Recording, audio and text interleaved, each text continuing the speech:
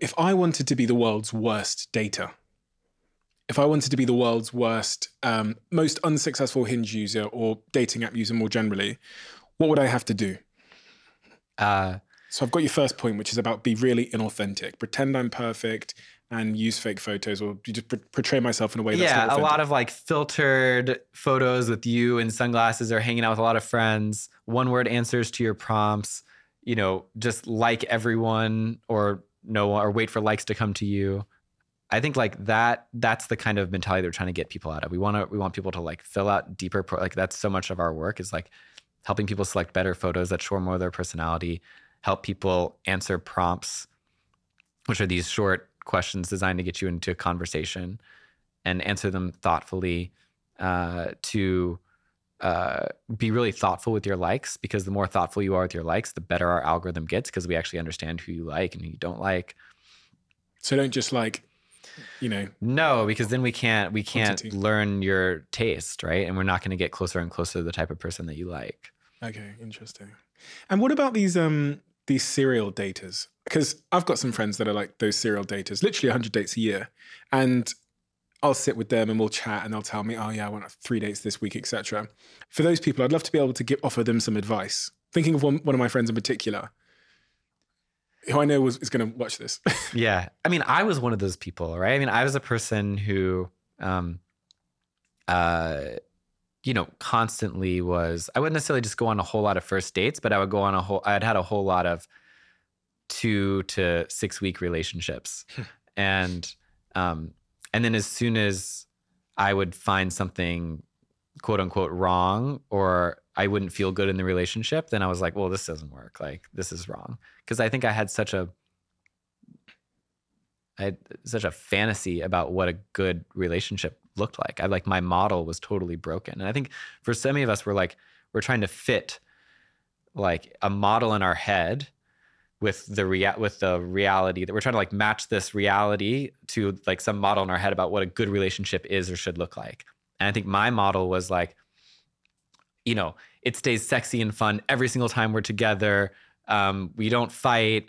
There's never any, you know, there's like, I think I just had this like very happily ever after moment in my mind. And so I skipped over and passed over so much because it just didn't fit this like model I had in my head. And I think some of us have models in our head that are exceedingly narrow. They have to be like over 6 foot and they need to work in this type of job and they need to be like this. And so you go out and you're just looking for some reason to say no because it doesn't fit your model.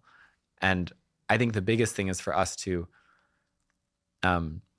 like change the model in our head of what we're trying to look for, and like widen that aperture a bit and give people more of a chance and like see things through a bit more.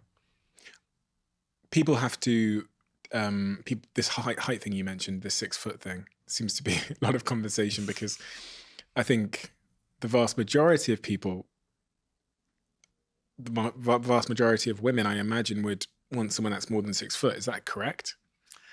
No, I don't know if that's actually true, but people like someone taller than them. Taller than them, okay. Yeah. 6 foot. That's just one example. I mean, I don't know about the height, but I think it's just, the point is like we have very specific and narrow models. And I think a lot of people who end up in successful relationships say, this isn't, you know, if I were making a shopping list and like, you know, writing down all my like little features that I'm looking for in a partner, like this person didn't necessarily, that like I would have missed this person. It's quite idealistic, you know, this idea of just being able to create an app where people slow down and they give more information and they're more vulnerable. It tends to be the case that your ideal scenario for how humans behave isn't actually how they want to behave. Right. Especially these days, because we all believe things should be like quick and easy. Mm-hmm. And it's not quick and easy. You get out what you put in. And so we were always fighting this balance of like what people are willing to do and what they should do, mm-hmm. you know? And we were trying to like, we could of course build an app that's just like, makes it like what people think that they want, which is like quick and easy and fun. But you have to slow people down, get them to put in a little bit more effort. And it's a real balance of like getting people to be vulnerable as much as at least they can tolerate. And because the more that they are, the more effective their experience is, the better chance that they have of finding their person. How is that received when you come up with this new vision for Hinge, which is going to be slower, much more meaningful, and much more deeper, and really based on forming long-term connections? How is that received by people? I think in theory, it was celebrated, right? In theory, I think people were like, yes, the world needs this kind of new thing. Like, we definitely want something that's like a little bit less like fast food and more like, a nice nutritious meal when it comes to dating. It was still hard to really get people, like, they like it in theory, but then they're like, wait, I have to fill out like 3 prompts. Like, wait, I don't just swipe on people. I have to like something about them. Wait, if I like someone, they're just going to see it. Like, you're just going to tell them. I have to add a comment and like say something about them. So it was like a lot to get people's head around who are used to something that was quite different, but it was effective, and that's what mattered the most. And it was such a huge mindset and shift for us to stop thinking about user engagement and user retention and all these like classic metrics that VCs look for when they look at like social media apps, and to just think, are we getting people out on more good dates or not? And that's going to be our North Star metric, and we'll grow through word of mouth because people are actually going to go on good dates and they're going to tell their friends about it. And so that was our North Star.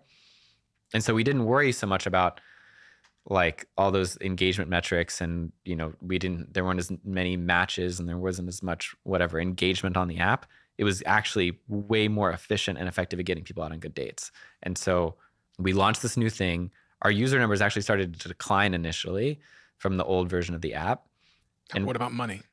Yeah. And so right about that time, we've burned through all that cash in order to build this new app, and we're starting to run out. And so I went out to start fundraising again and telling the story of like, look at these, like, we're way more effective now. People love the product. But on the other hand, we used to have, I don't know, at the time, 400, 500,000 users. And now we're down to like 100,000, 150,000 users. And that's a pretty tough story to tell to venture capitalists. And but you're shrinking. Yeah, we're shrinking, but we're gonna grow because look at how amazing these, and no one really bought that story. And I was flying around everywhere, talking to every VC, and I could talk to, at that point, Hinge has gotten popular enough that any VC would like take my meeting and talk to me. But it was just, I probably had 50 or 60 VC meetings and like not a single yes. But right on that time, we also started talking to Match Group. They could see what I saw. They saw, wow, this is actually something that's different. It's differentiated and it has real promise.